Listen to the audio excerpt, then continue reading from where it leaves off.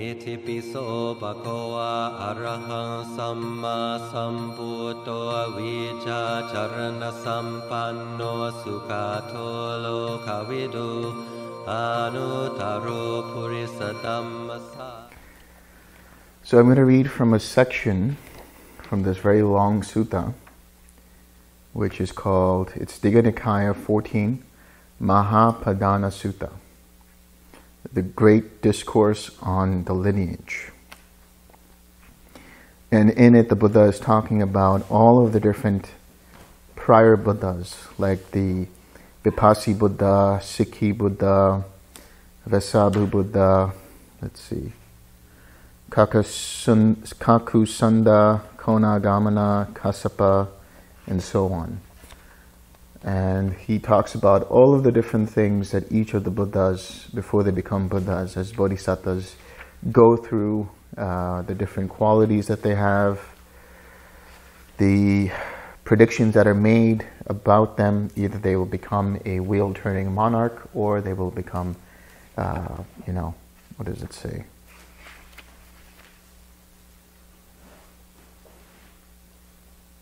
Yeah, or he will become an arahant, a fully enlightened Buddha, one who draws back the veil from the world.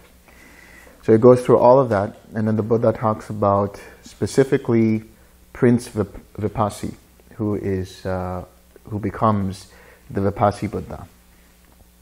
And his father finds out that, if he's either going to become a wheel-turning monarch, or if he's going to turn into a arhat, an ascetic, and become an arhat, a fully enlightened Buddha, that he needs to prevent him from experiencing suffering. So he makes him go into the palace and gives him all of these sensual pleasures. So with that background, we're going to start with section 2.1. This is page 207 of the Digha Nikaya. Then monks, after many years, many hundreds and thousands of years had passed. Oh, by the way, during those times, they lived a long time, somewhere around 80, 90,000 years at a time. So, Prince Vipassi said to his charioteer, "Harness some fine carriages, charioteer. We will go to the pleasure park to inspect it." The charioteer did so, then reported to the prince, "Your Royal Highness, the fine carriages are harnessed. It is time to do as you wish." And Prince Vipassi mounted a carriage and drove in procession to the pleasure park.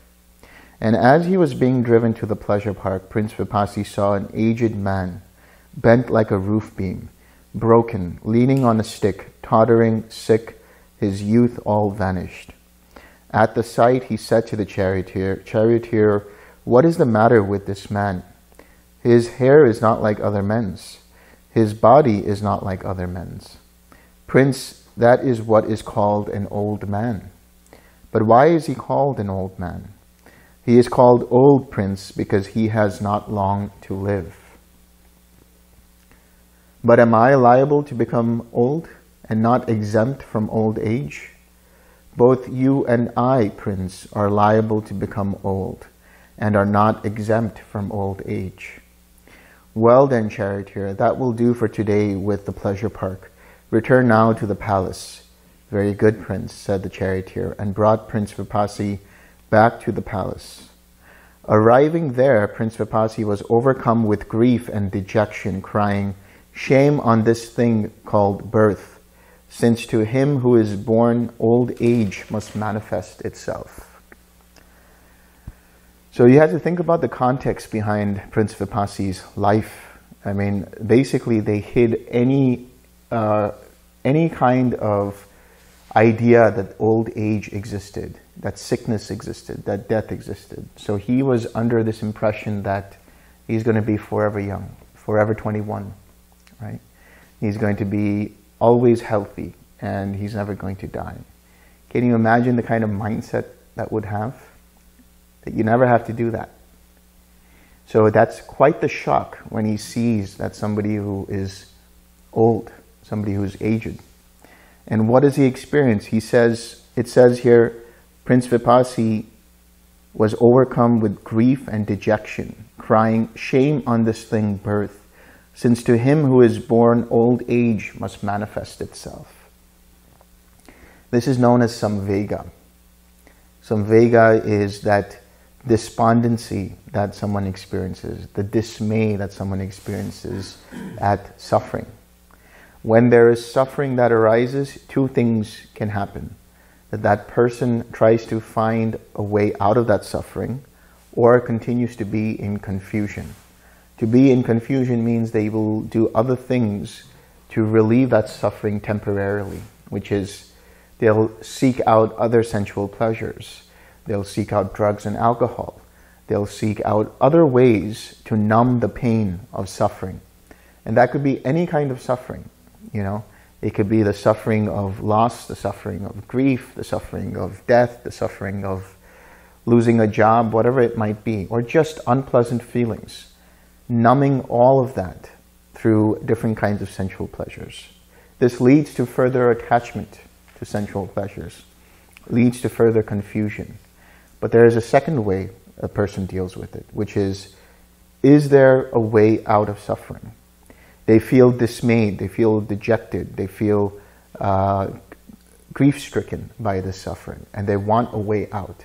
This is the spiritual urgency, the samvega someone feels. That, oh, I could die at any point. I could become sick at any point, very sick. I could grow old at any point. Let me meditate lest I regret it, right? Let me find a way out of this suffering. Then King Bandhuma, that's Vipassi's father, sent for the charioteer and said, well, did not the prince enjoy himself at the pleasure park? Wasn't he happy there? Your Majesty, the prince did not enjoy himself. He was not happy there. What did he see on the way there? So the charioteer told the king all that had happened. Then King Bandhuma thought, Prince Vipassi must not renounce the throne. He must not go forth from the household life into homelessness. The words of the Brahmins learned in science must not come true.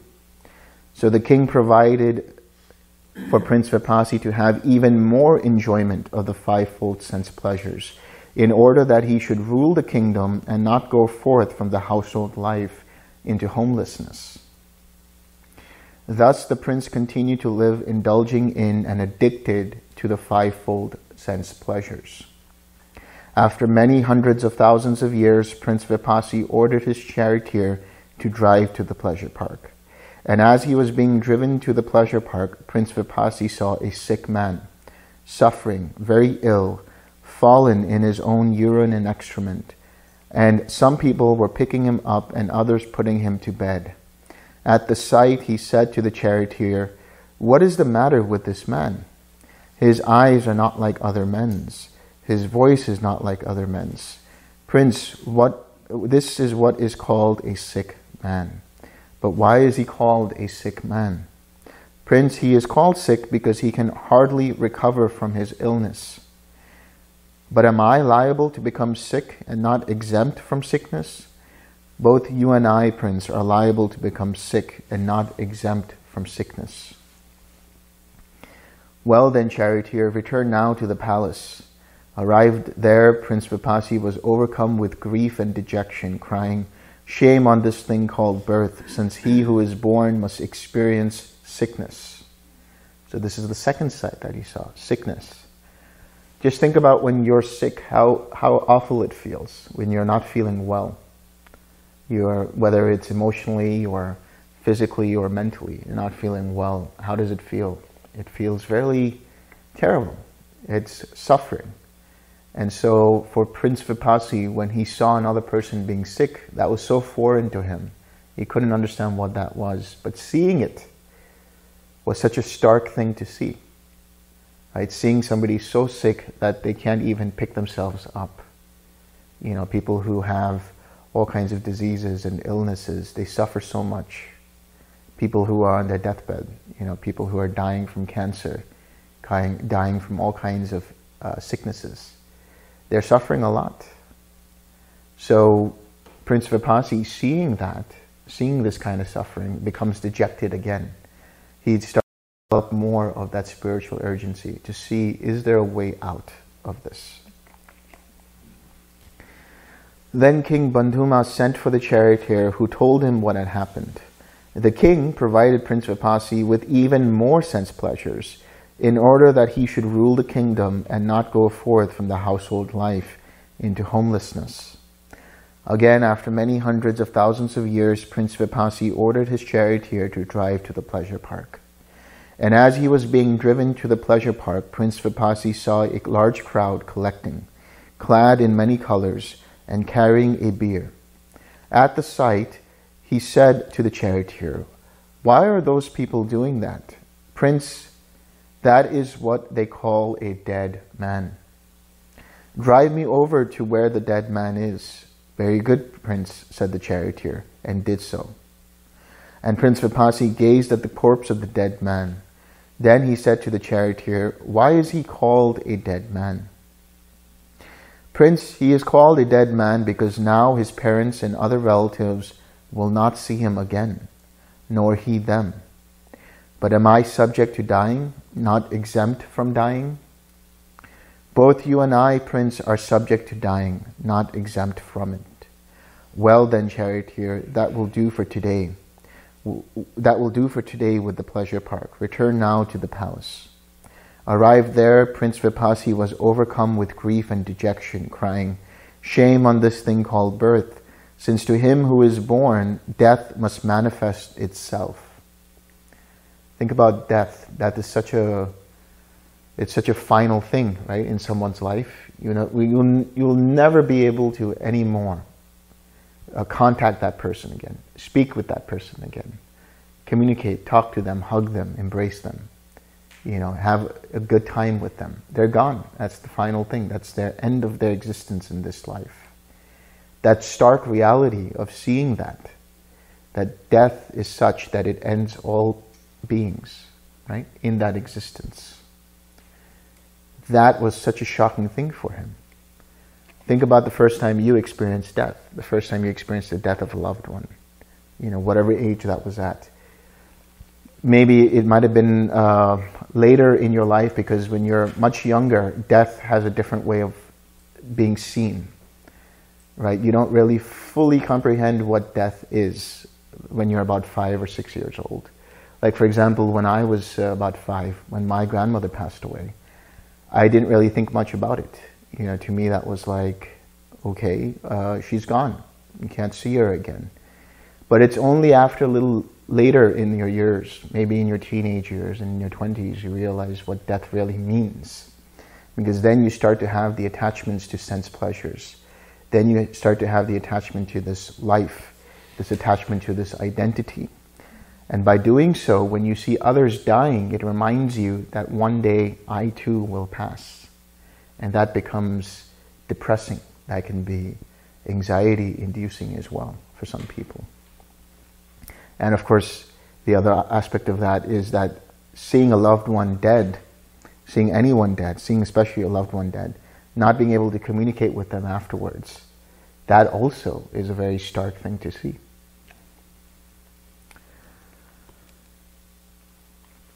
After many hundreds of thousands of years, Prince Vipassi ordered his charioteer to drive to the pleasure park.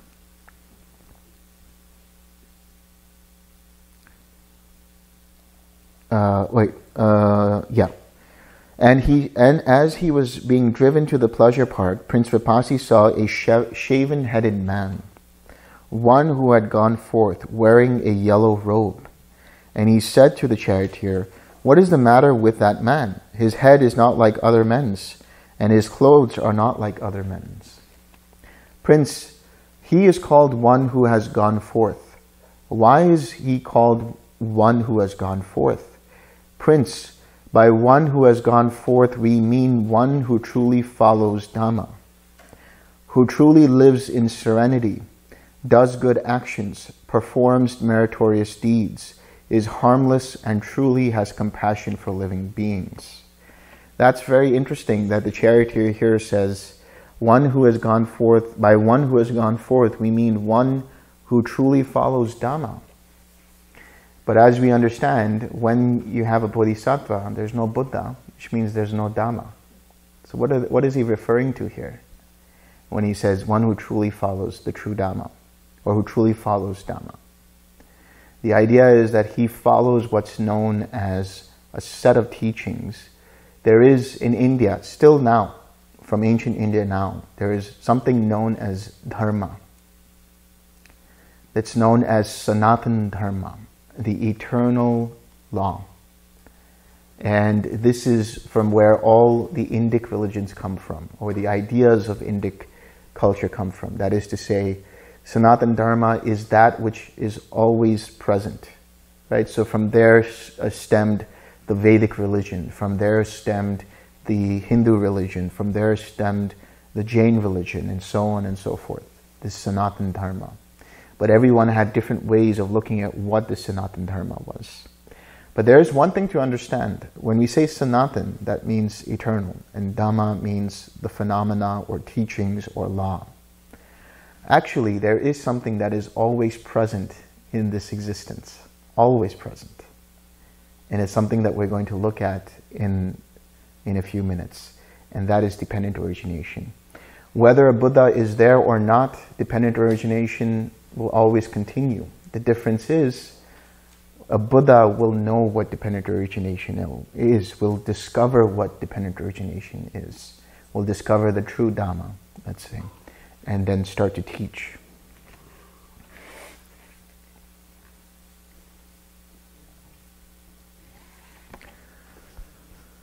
Charioteer, he is well called one who has gone forth. Drive the carriage over to where he is. Very good, Prince, said the charioteer, and did so. And Prince Vipassi questioned the man who had gone forth. Prince, as one who has gone forth, I truly follow Dhamma, and have compassion for living beings. You are well called one who has gone forth.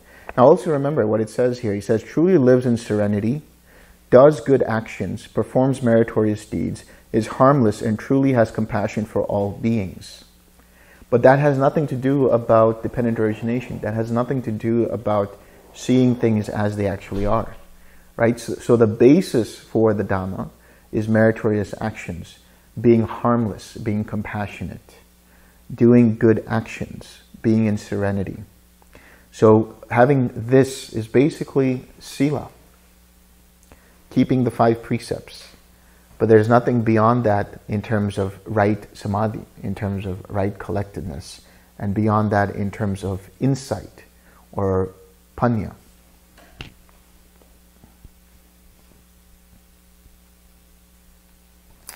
Then Prince Vipassi said to the charioteer, you take the carriage and drive back to the palace, but I shall stay here and shave off my hair and beard, put on yellow robes, and go forth from the household life into homelessness.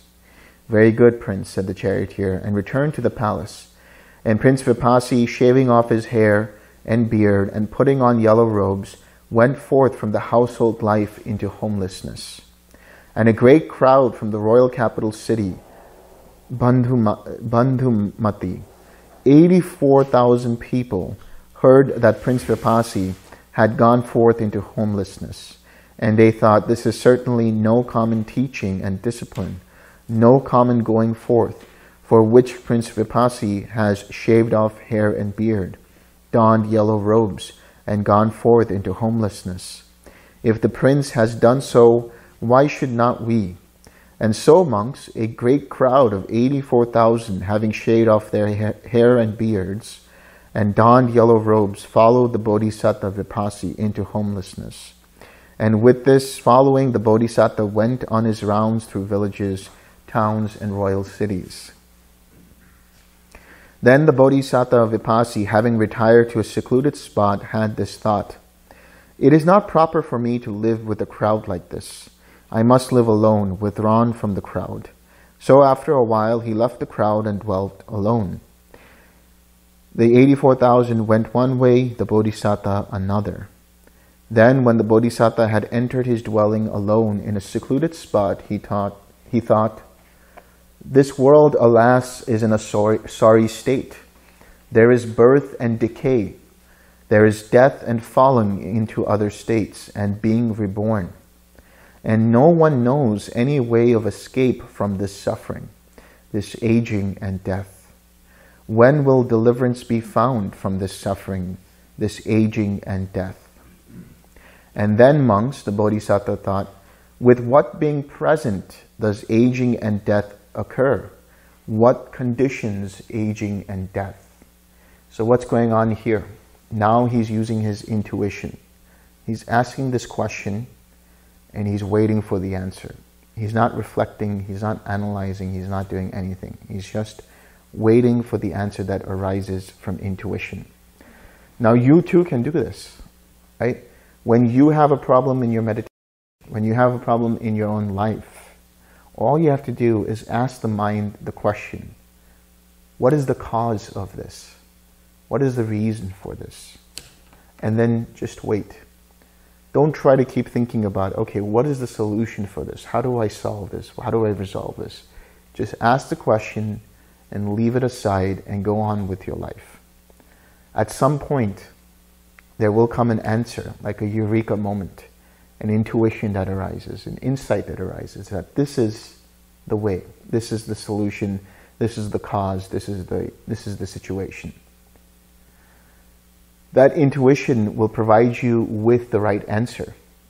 It won't be the answer you might be looking for, but it will be the right answer. It will be the answer that will provide you with the correct solution, the effective solution.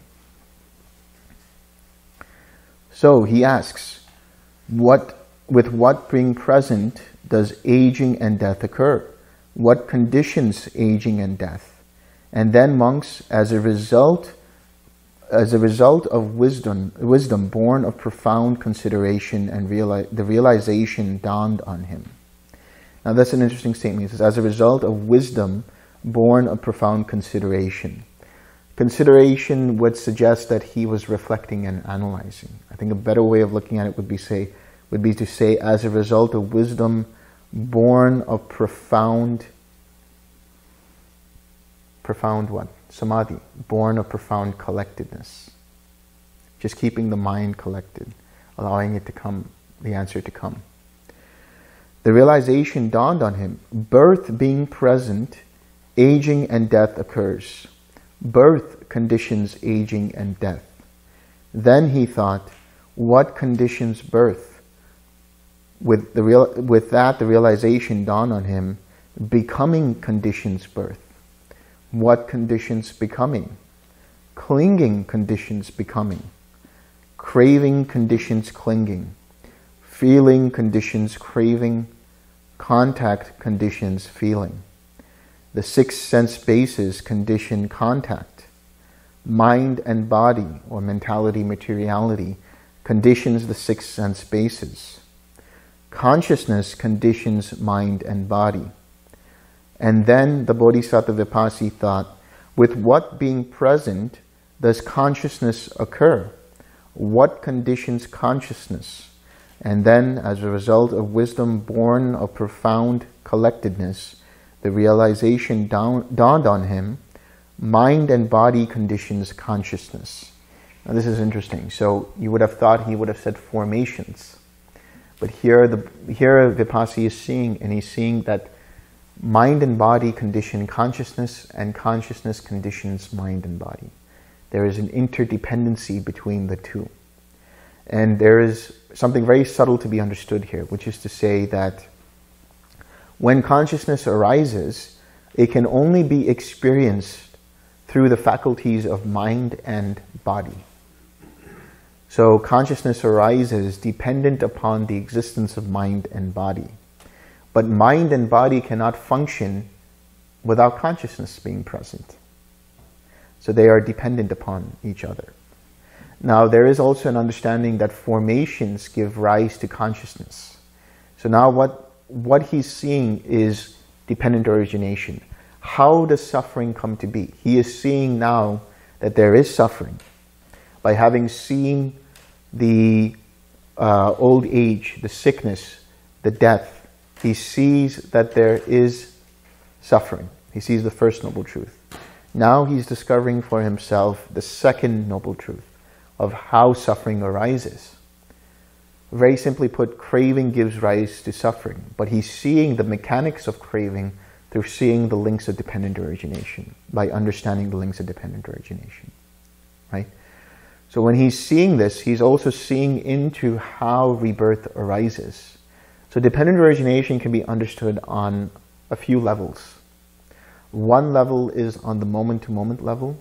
So when we talk about birth on the moment-to-moment level, we're talking about the birth and death of consciousness, the arising and passing away of consciousnesses. And we can also look at it from the birth of action.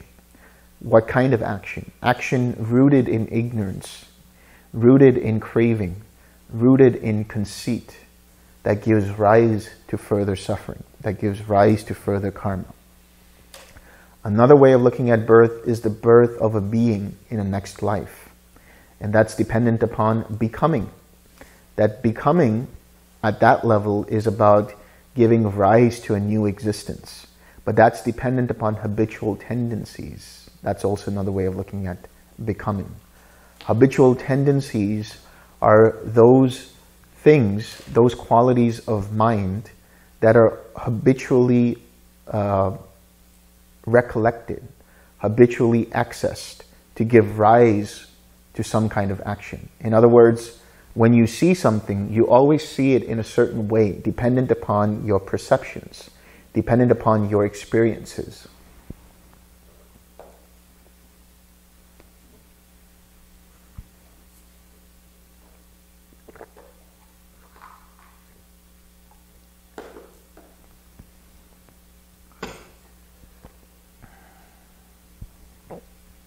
So these habitual tendencies are basically a repository of reactions that you go to automatically or almost automatically as a way of acting on something, mentally, verbally, or bodily. Dependent upon the habitual tendencies, then there is a birth of action. But what conditions the habitual tendencies? It's the clinging. The clinging is that mind that says, because. I like this because. It's the rationalization of why the mind has craving or why the mind has aversion towards something. That is conditioned by craving. That craving is the mindset that says, I like this, I want this, it grasps for it, or I don't like this, I don't want this, and it pushes it away. Or it says, I am this. This is me, this is mine, this is myself. That's also craving. So craving conditions clinging. Craving says, I see this and I like it, therefore, or because so and so. So when you see something that you like and there's craving for it, there can arise clinging which says, I like it because, for whatever reason. And then from there is a habitual tendency, a habitual reaction, which then you go into the library of reactions and then pull out something that is most appropriate in your mind that is rooted in that mind which is rooted in craving, that then acts from there. That then gives rise to further suffering. Right? So then from that craving is arising whenever there is some kind of feeling. That feeling is the feeling through the eyes, an experience through seeing, through hearing, through tasting, through smelling, through touching, or through thinking. So basically the six sense bases, the experience of the six sense bases is the Vedana, the feeling. Right? Those are dependent upon contact. Eye contact, ear contact, nose contact, tongue contact, body contact, mind contact. So what is that contact? That contact is the joining of three things, the joining of two things, giving rise to a third, and these three constitute contact. And that is, for example, the eye meets with the form of a tree. So it meets with the rupa, the form, and the color. So the color and the form meet with the eye. So there is the eye and there is the form. The joining of these two, when that makes contact, that gives rise to eye consciousness, the cognizing, the awareness, the bare knowing that this is present. These three constitute eye contact. Likewise for the other five sense bases, including the mind.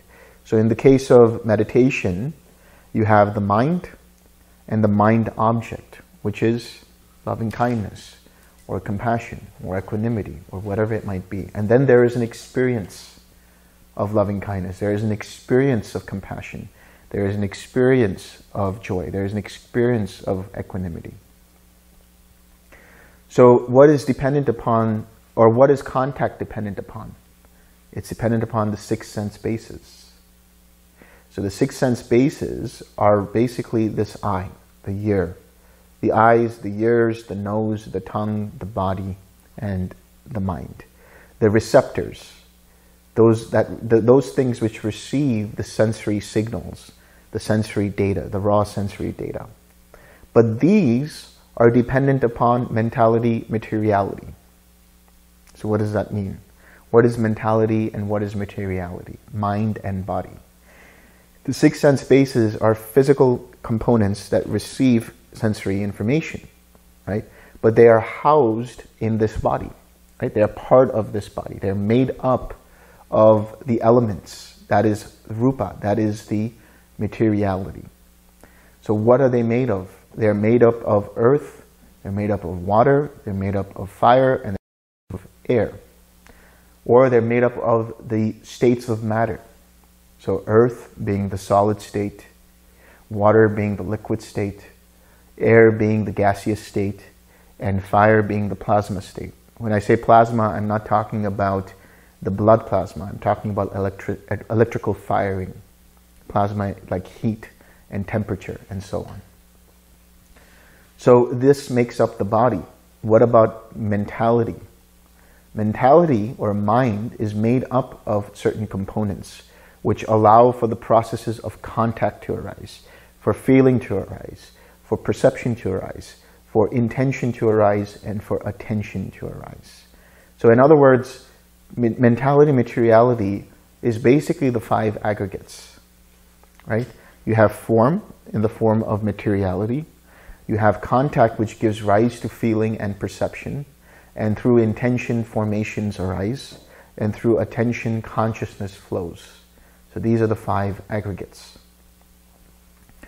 Now, what is the mentality, materiality dependent upon? It's dependent upon awareness, dependent upon consciousness.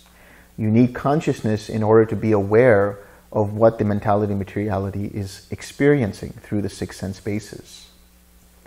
So in this case, when we're talking about experiencing something, we're talking about feeling, perception, and consciousness. These three run around each other.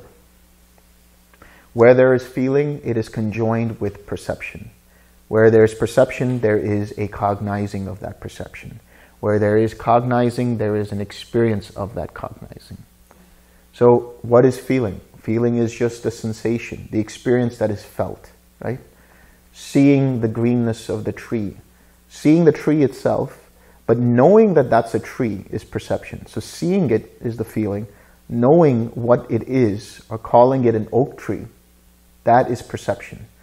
How does that happen? That is dependent upon awareness. When there's consciousness, that's only when you can have feeling and perception. But when there is feeling and perception, consciousness is there. So these three, like I said, run around each other. So consciousness allows the mechanics of mentality, materiality to arise, which gives rise to the experience of the six sense bases and contact and feeling and perception and so on. So there is the six base consciousnesses in terms of the experience that we're having here. But there's another way of understanding consciousness that is rebirth from one lifetime to the next. So that is the consciousness that arises from the death. So when the dying process happens, after death, the consciousness arises dependent upon formations, dependent upon sankharas.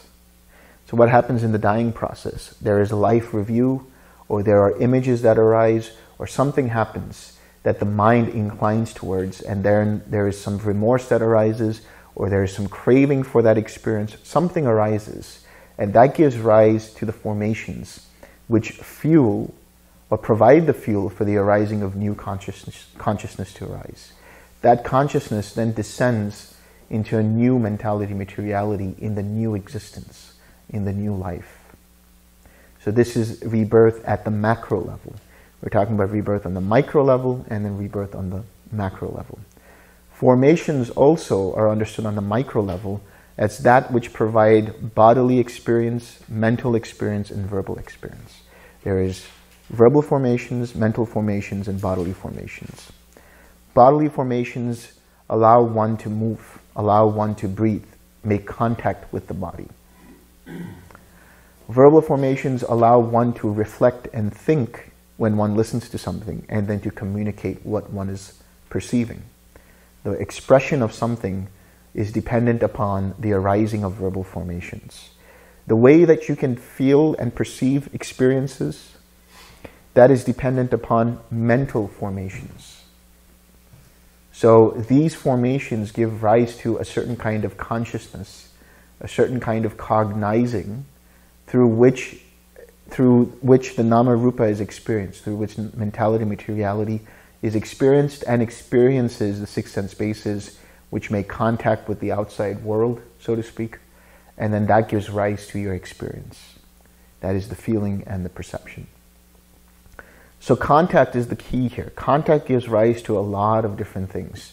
It gives rise to feeling, it gives rise to perceptions, it gives rise to karma, it gives rise to intention, it gives rise to formations. So when we talk about dependent origination, there is a linear pattern, there is a cyclical pattern, and there is an interdependent pattern where there's feedback loops happening all the time. We'll explore that more tomorrow because there's a lot to talk about there. But I just want to give you a good introduction into what dependent origination is about. Dependent origination, as we understand it, is about the second noble truth. How craving arises, which gives rise to suffering.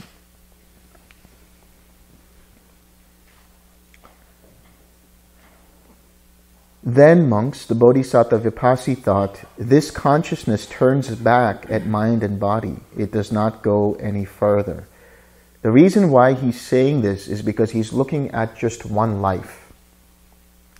The way to access previous lives is through formations. So if you want to incline your mind to previous lifetimes, to past lives, you access the formations that arise. That's why when you're in the 8th jhana, when you are in neither perception, non-perception, you see certain things and you think, is this a memory, or did this actually happen, or what's going on here? Because you're starting to access the formations or seeing the formations that can give some clarity into a previous life, into a past life, into a past existence. So here, right now, all he's doing is looking at the present existence, how that arises. To this extent, there is birth and decay. There is death and falling into other states and being reborn. So when we talk about being reborn, right, we're talking about birth of action and birth of reaction. But rebirth also can be defined with the same definition of insanity. That is doing the same thing over and over again, expecting a different result. So sometimes in your life, you will come across similar kinds of people, similar kinds of situations, similar kinds of experiences in different times of your life. And this is the rebirth of those situations, the rebirth of those experiences, because you've still held on to something. You're still identifying with that process.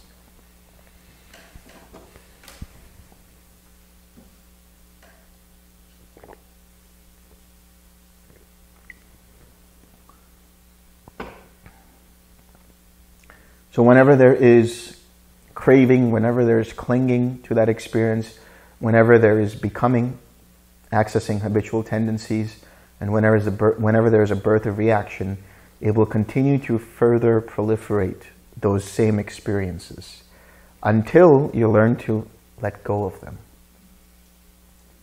Until you have wisdom and you eradicate ignorance, become mindful of that experience and see it for what it actually is, which is that it is dependently arisen, therefore it is impermanent, therefore it is liable to cause suffering, and therefore it is not me, mine, or myself. Once you see it in that way, or once you understand it in that way, very simply put, not taking the experience personally, then you won't have craving for it, you won't have aversion for it. then you're not going to add to the karma of that. Instead, the karma dissipates, and you don't add to the repository to be experienced at a future time as old karma in that time. So dependent origination is also the mechanics of karma. There is old karma and there is new karma. Old karma is all of that which you experience from formations all the way to feeling. That is to say, formations, consciousness, mentality, materiality, six sense bases, contact, and feeling. This is all old karma. This is all the stuff that you've inherited from previous choices that you've made in the past. Right? The way you are in terms of the body is because of certain choices you've made. The way you see things, the way you perceive things is dependent on previous choices that you've made. But then that gives rise to an experience that is felt. That is the manifestation of that karma. How do you take that karma? How do you take that experience? Do you say, I like this and I want more of it, which then gives rise to further clinging and further becoming, further birth of reactions and further renewal of karma so that it continues? Or on the other flip side of that, if you see it as being unpleasant, do you push it away? Do you have resistance against it? Do you have aversion? And if you have aversion, that gives rise to further clinging, which then gives further renewal of being through becoming and further birth of karma. So you're adding to that repository of that experience. So how do you contextualize this in the meditation? When you meditate, you come across hindrances. What are hindrances? Hindrances are feeling, right? Mental feeling. That means that they are old karma. Hindrances arise because of certain choices made in the past. And now they've snowballed into a hindrance. So how do you deal with that hindrance? Do you push against that hindrance? Do you have resistance against it? Do you want more of it? Do you ignore it, which is another form of aversion? Or do you acknowledge that here is a hindrance and you let it go with the right intention? Right intention is threefold. Nekama, loving kindness, and compassion. Nekama means renunciation. Seeing this as not me, not mine, not myself. This hindrance arose because of choices you made in the past, but it's not yours. It's not me, it's not mine. It's just a hindrance. So how do you deal with that hindrance? Do you push against it? Do you crave for it? Or do you use right effort, rooted in right view and right intention? And what is right effort? The 6 R's. Right? So doing the 6 R's and letting go of that hindrance is the way to deal with it. Now it'll come up again. Sure, it'll come up again. Any other karma will come up again, but it will be less effective. It will be less intense. Eventually it might come up again a couple more times, maybe 4 or 5 times. But every time it comes up, dependent upon you letting it go, using the 6 R's, every time it comes up, it becomes weaker and weaker and weaker until it fades away. See for yourself. You will see that that's the case.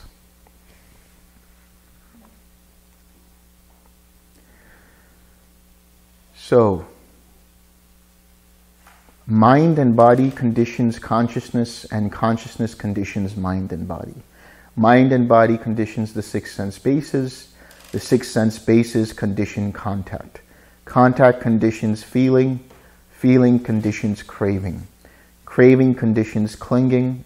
Clinging conditions becoming. Becoming conditions birth. Birth conditions aging and death. Sorrow, lamentation, pain, grief, and despair.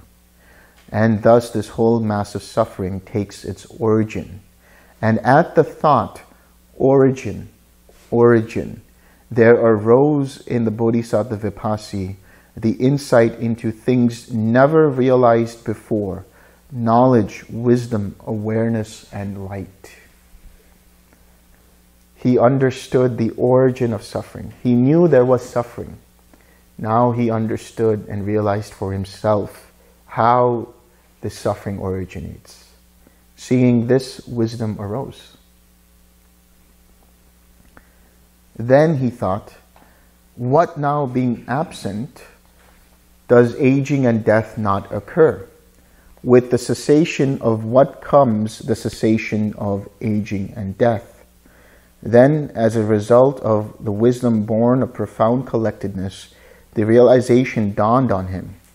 Birth being absent, aging and death does not occur. With the cessation of birth comes the cessation of aging and death. With the cessation of what comes the cessation of birth?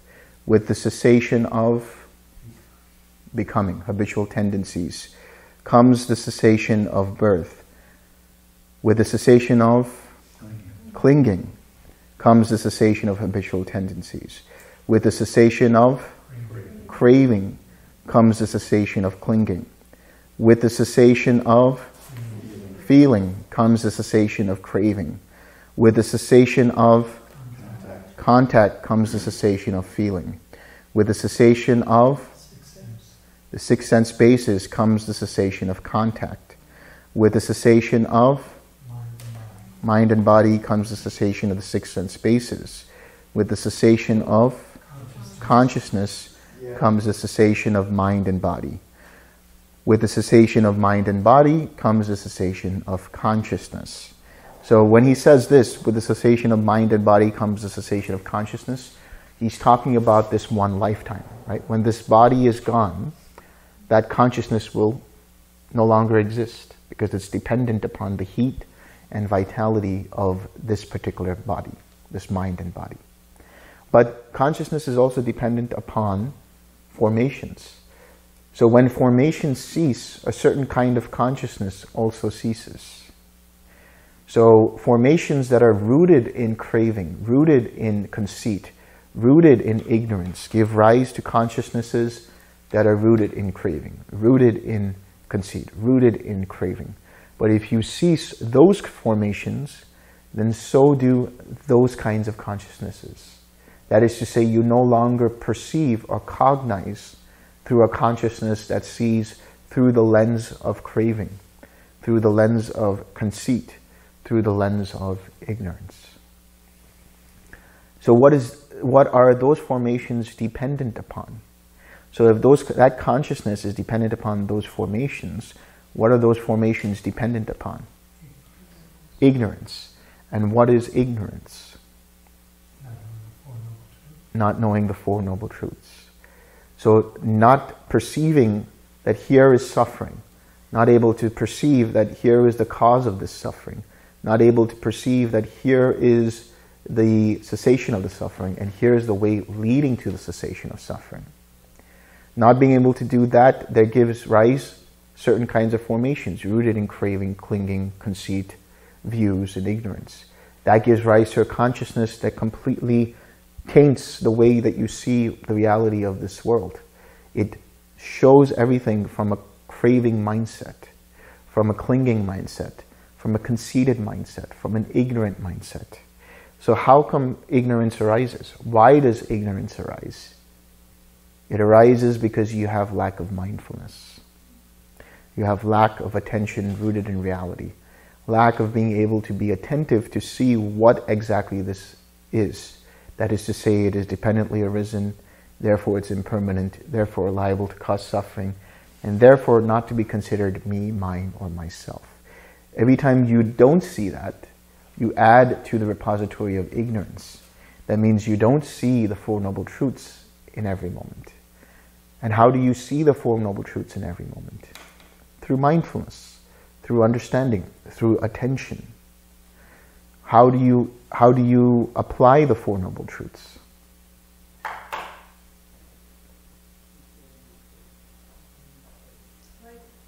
Right effort, 6 hours. How is that the case? Here you see suffering, or you see craving, or you see clinging, or you see becoming. Right? Any of these things. You see craving. Let's say you see craving. So that's the first noble truth. There is craving present. You see that you took this personal. That's the second noble truth. You saw the cause of that. Then you ceased it. You ceased the taking of it personal, and therefore you ceased the craving by applying the Eightfold Path.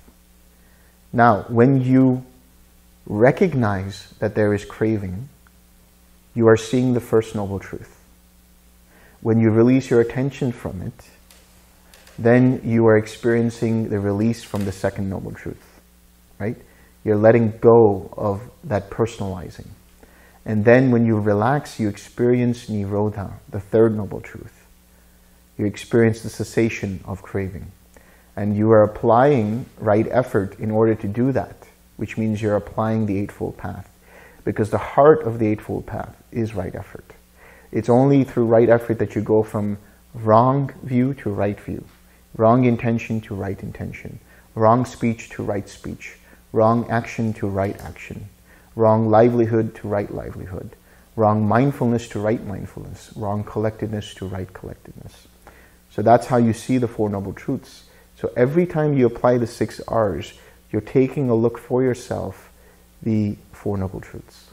You are understanding the first Noble Truth. You're letting go of the second Noble Truth. You're experiencing the reality of the third Noble Truth. And you're cultivating and developing the fourth Noble Truth. Every time you apply the 6 R's.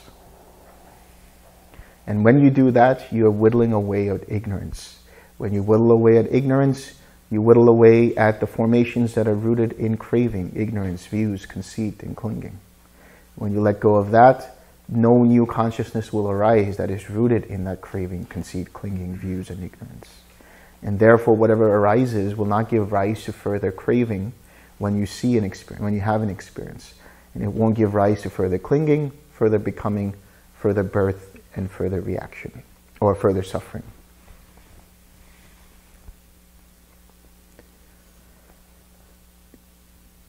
Then the Bodhisattva Vipassi thought, I have found the insight to enlightenment, namely, by the cessation of mind and body, consciousness ceases. By the cessation of consciousness, mind and body ceases. By the cessation of mind and body, 6 sense bases cease. By the cessation of the 6 sense bases, contact ceases. By the cessation of contact, feeling ceases. By the cessation of feeling, craving ceases. By the cessation of craving, clinging ceases. By the cessation of clinging, habitual tendencies. By the cessation of habitual tendencies, birth ceases. By the cessation of birth, the whole mass of suffering. Aging and death, sorrow, lamentation, pain, grief, and despair cease.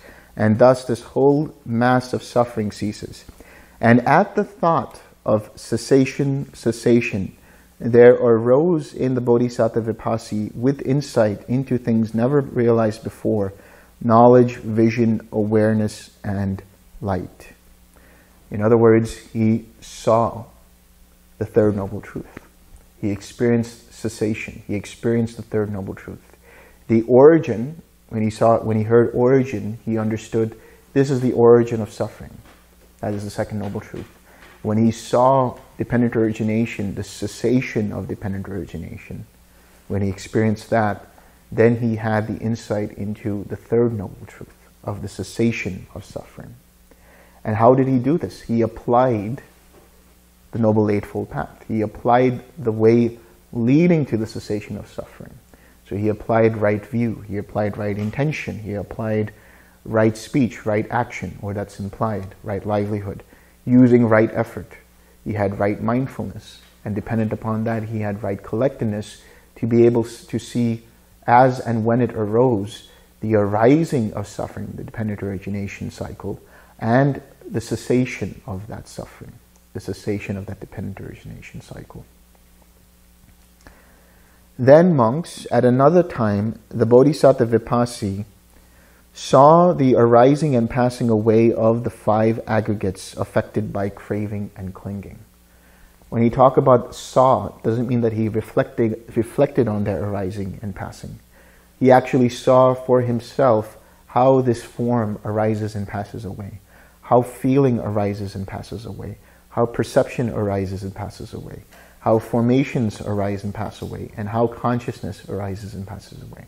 You see the arising of consciousness the rising and passing away of consciousness in meditation. You see that when you notice that through the process of feeling and perception as well. So he's not contemplating these things. He's not reflecting on these things. He's seeing them as they actually are, how it arises and passes away. Meaning, he's understanding the impermanent nature of these things, the impermanent nature of the five aggregates, and therefore their inherent dukkha if they were taken to be personal. And therefore he understands that they are impersonal. So it says, such is the body, such its arising, such its passing away. Such is feeling, such is its arising, such is its passing away. Such is perception, such its arising, such its passing away. Such are the formations, such are their arising, such are their passing away. Such is consciousness, such is its arising, such is its passing away. Perceiving this, you go through that process in meditation. The perception of seeing this all dependently arisen gives rise to the perception that this is impermanent. Seeing that this is impermanent, like consciousness, you see that it is tiresome, that it is liable to cause dukkha, liable to cause suffering.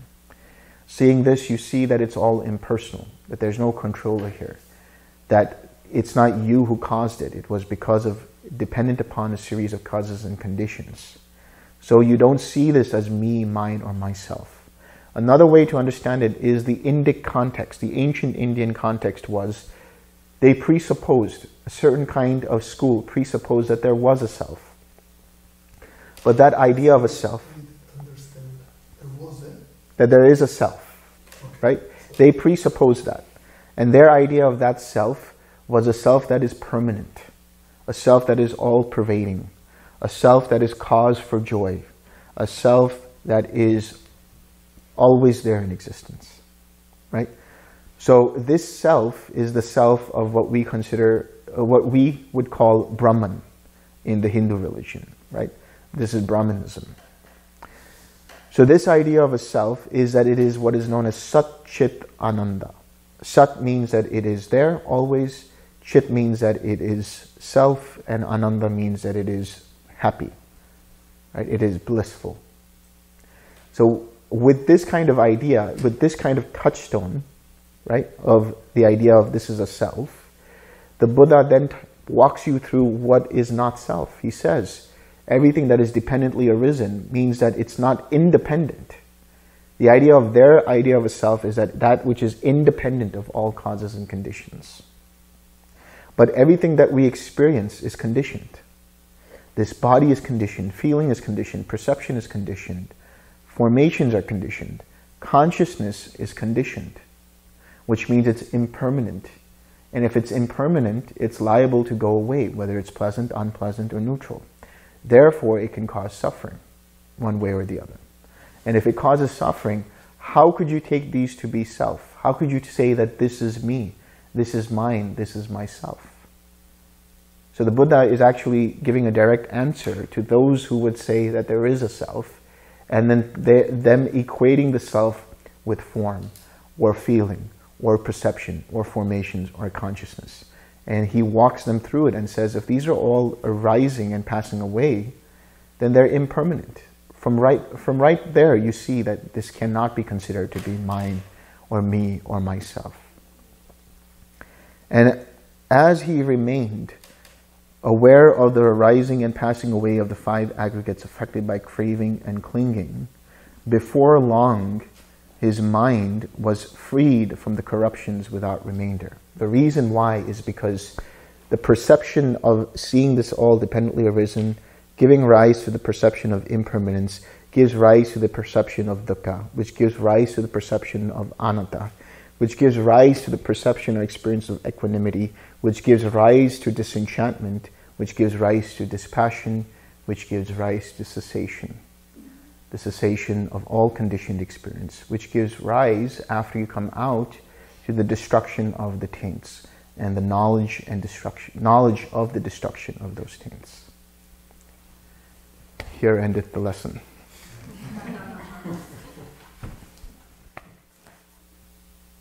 Okay, let's share some merit. May suffering ones be suffering-free. May the fear-struck fearless be. May the grieving shed all grief, and may all beings find relief. May all beings share this merit that we have thus acquired for the acquisition of all kinds of happiness. May beings inhabiting space and earth, devas and nagas of mighty power, share this merit of ours. May they long protect the Buddha's dispensation. Sadhu, sadhu, sadhu.